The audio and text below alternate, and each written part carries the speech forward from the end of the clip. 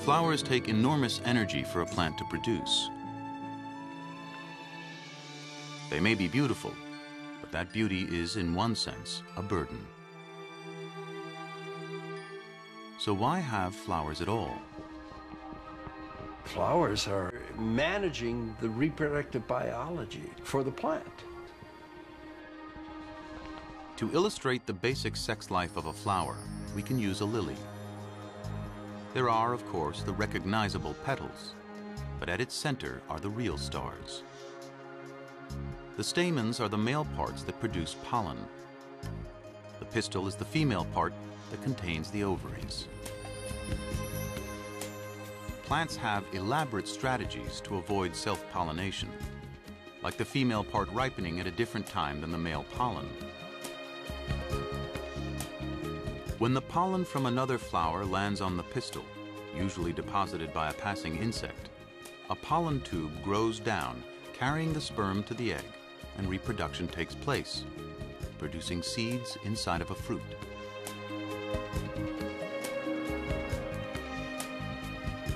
The pretty flower, therefore, with those recognizable petals and scent, is really just good packaging. Flowering plants were the first advertisers in the world. They put out beautiful petals, colorful patterns. They put out fragrances.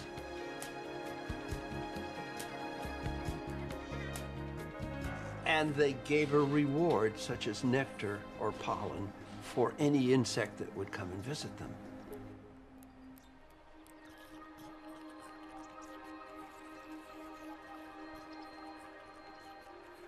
And what were they advertising?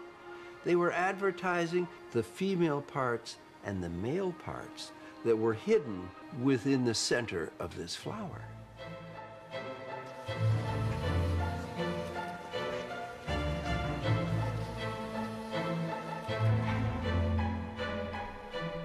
So if they could attract these mobile pollinators to come and feed in this flower and then fly to another flower some distance away and repeat this process, they could effectively carry their male genetic material in the pollen grain to another flower.